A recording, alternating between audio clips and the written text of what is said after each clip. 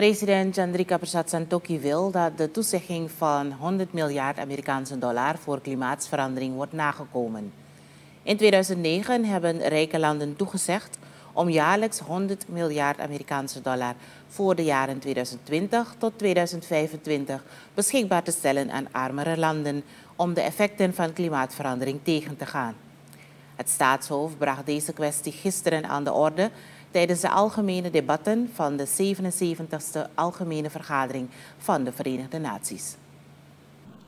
As such, we call for support for a research agenda that will help the region understand the cost of climate change on sectors and economies.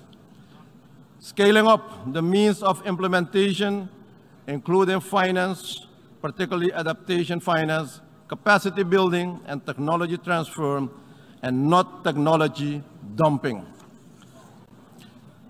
Scaling up finance for adaptation and for response to loss and damage, with prioritization for Caribbean SIDS to access grant and concessionary finance, including through bilateral channels in particular.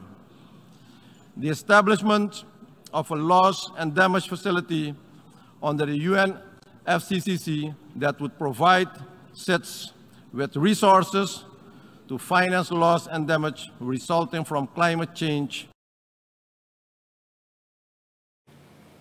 Santokhi sprak zijn waardering uit voor de VN-secretaris-generaal voor diens inspanningen om het Adaptation Fonds toegankelijker te maken voor landen die worden getroffen door klimaatverandering via diens Adaptation Finance Initiative.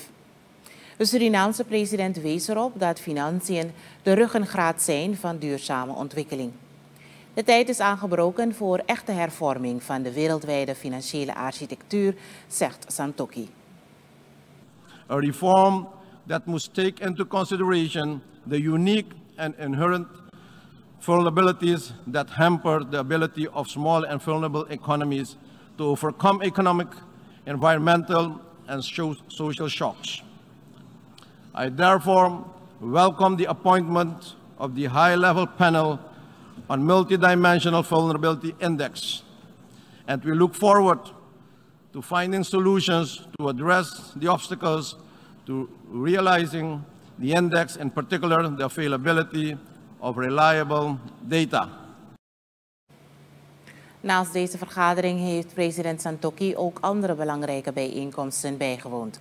Zo sprak hij afgelopen dinsdag op de high-level discussion van de Atlantic Council's Caribbean Initiative in New York.